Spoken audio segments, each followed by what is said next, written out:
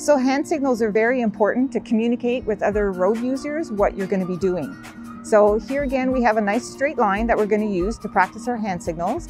So the idea is that you can take your hand off your handlebar and do a proper hand signal that's very visible and keep riding in a straight line. So I'm just going to show you quickly. I'm going to turn around so you can see from the back what it looks like. So the hand signal for turning left is just your arm straight up like this. You want it up nice and high so it's visible. And the one for turning right is you bend at the elbow, a nice 90-degree bend, and again you want it up nice and high and visible. The alternate for turning right is you can put your right arm out. All right, ready to practice? Okay, let's do it.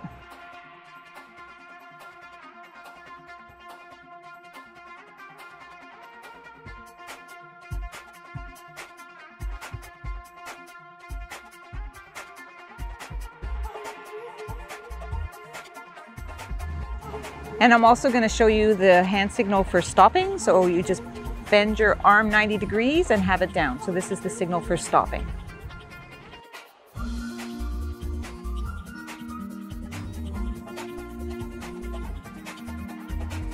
So those are great hand signals, so really important to practice. Even if there's no one around you, just get in the habit of always using your hand signals so that you're communicating with other road users what your intentions are, so you're very predictable to them.